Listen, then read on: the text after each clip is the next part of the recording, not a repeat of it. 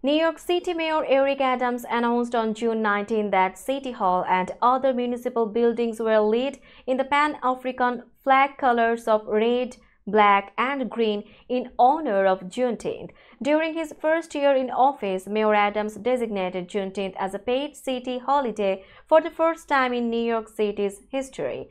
Earlier this month, Mayor Adams and the Landmarks Preservation Commission created the More Than a Brook Brooklyn Abolitionist Heritage Walk, an interactive audio tour exploring Brooklyn's role in the national abolitionist movement and the Underground Railroad. The tour could be accessed on smartphones or tablets through the LPC's website. Additionally, the LPC voted to designate the Frederick Douglass Memorial Park in Oakwood Heights, Staten Island as an individual landmark yesterday. This cemetery was founded specifically for New York City's Black community. Juneteenth was a moment to reflect and remember the countless contributions Black Americans made and continue to make to this country, Mayor Adams said. He emphasized Juneteenth's significance as a day when freedom began aligning with Black Americans' lived reality, marking a pivotal moment after Union troops liberated slaves